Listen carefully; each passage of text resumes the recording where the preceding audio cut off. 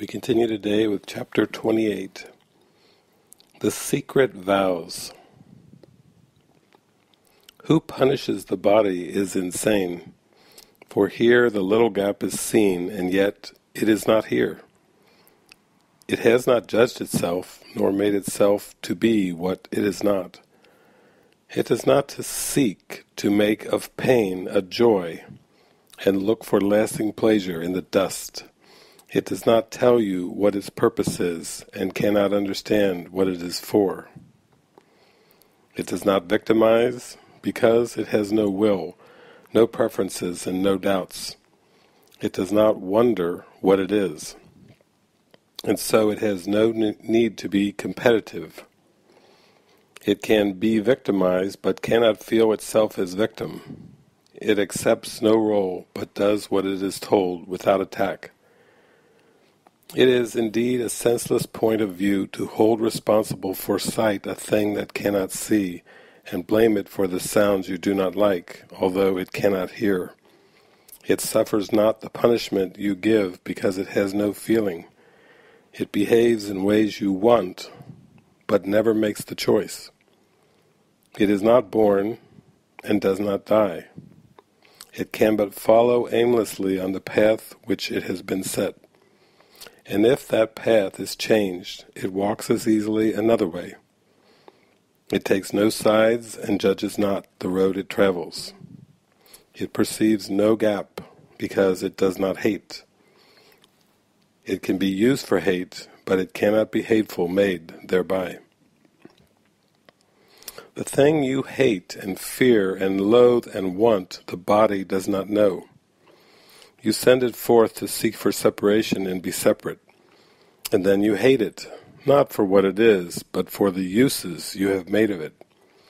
You shrink from what it sees and what it hears, and hate its frailty and littleness, and you despise its acts, but not your own. It sees and acts for you. It hears your voice, and it is frail and little by your wish. It seems to punish you, and thus deserve your hatred for the limitations that it brings to you. Yet you have made of it a symbol for the limitations that you want your mind to have and see and keep. The body represents the gap between the little bit of mind you call your own and all the rest of what is really yours. You hate it, yet you think it is yourself, and that without it, yourself would be lost. This is the secret vow that you have made with every brother who would walk apart. This is the secret oath you take again whenever you perceive yourself attacked. No one can suffer if he does not see himself attacked and losing by attack. Unstated and unheard in consciousness is every pledge to sickness. Yet it is a promise to another to be hurt by him and to attack him in return. Sickness is anger taken out upon the body so that it will suffer pain. It is the obvious effect of what was made in secret in agreement with another's secret wish to be apart from you, as you would be apart from him. Unless you both agree that is your wish, it can have no effects. Whoever says there is no gap between my mind and yours has kept God's promise, and not his tiny oath to be forever faithful unto death. And by his healing is his brother healed. Let this be your agreement with each one, that you be one with him and not apart. And he will keep the promise that you make with him, because it is the one that he has made to God, as God has made to him. God keeps his promises. His Son keeps his. In his creation did his Father say, "You are beloved of me, and I of you forever. Be you perfect as myself, for you can never be apart from me."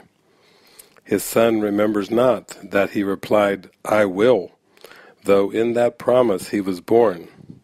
Yet God reminds him of it every time he does not share a promise to be sick, but lets his mind be healed and unified.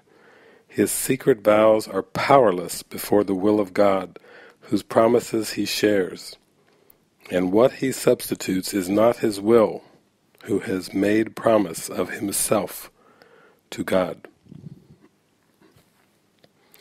And from the Workbook, Lesson 223. God is my life. I have no life but His. I was mistaken when I thought I lived apart from God, a separate entity that moved in isolation, unattached and housed within a body. Now I know my life is God's. I have no other home, and I do not exist apart from Him. He has no thoughts that are not part of me, and I have none but those which are of Him. Our Father, let us see the face of Christ instead of our mistakes. For we who are your Holy Son are sinless. We would look upon our sinlessness, for guilt proclaims that we are not your Son, and we would not forget you longer. We are lonely here, and long for heaven, where we are at home. Today we would return. Our name is yours, and we acknowledge that we are your Son. Amen.